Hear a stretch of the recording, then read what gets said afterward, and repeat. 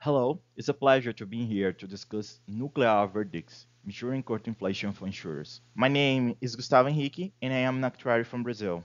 Traditionally, the legal environment has been a gray area for insurers.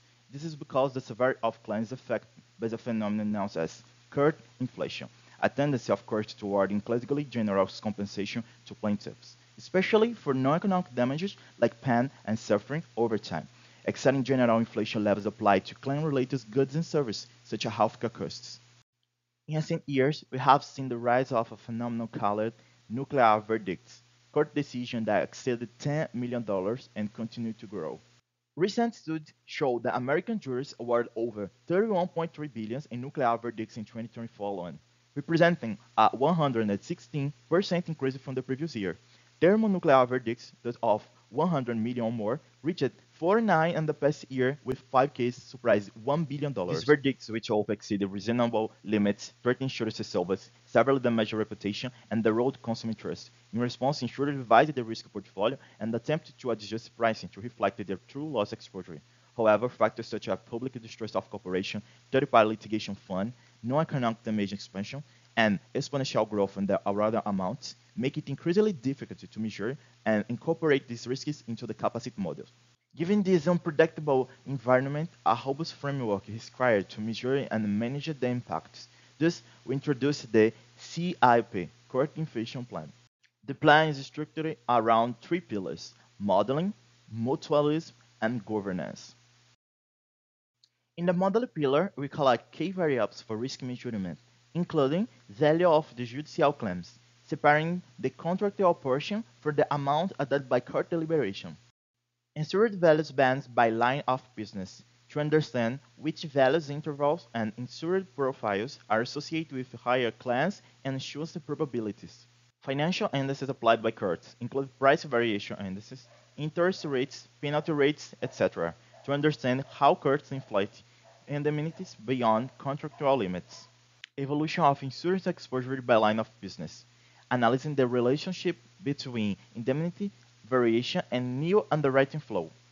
Loss probability estimation, categories in legal process as remote, possible, or probable, and assigning percentage range, updated throughout litigation. Accumulating non-economic damages claimed, assessing how courts handle non-economic compensation such as pain, suffering, emotional distress, loss of identity, knowledge, or dignity. These variables will fit a stress and testing model using during risk underwriting based on the match between collect data and the policyholder profile to find the best pricing. Hence, risk structuring find the best contract combination that prepare the insurer for right values scenario, and claim reserving process, calibrating reserves increase factors based on the similar case. The mutualism pillar will ensure data robustness through the creation of federated data lake, enable the secure exchange of the list variables via APIs. Shared data will be anonymized and comply with the local data protection laws.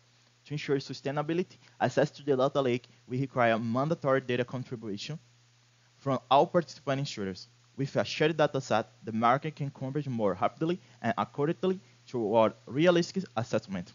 Finally, in the governance pillar, the system will be overseen by a committee formed by Actuarial and insurance representative bodies worldwide. Experts from these groups will ensure implementation and ongoing alignment with local market realities.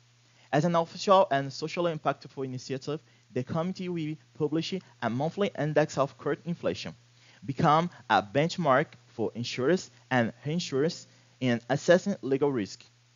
The result of this implementation is an insurance market that is more resilient to legal volatility by anticipating judicial shock scenarios and establishing industry-wide response standards, more solvent by adequately calibrating reserves to future commitments using actuarial intelligence and enhancing the reserving method, more specialized by applying models that demystify the unpredictability of legal outcomes in insurance, enabling product design tailored to the current litigation profile, and more sustainable, as participant insurers demonstrate technical robustness, strengthening competitiveness and reputation, and attracting investors and clients alike.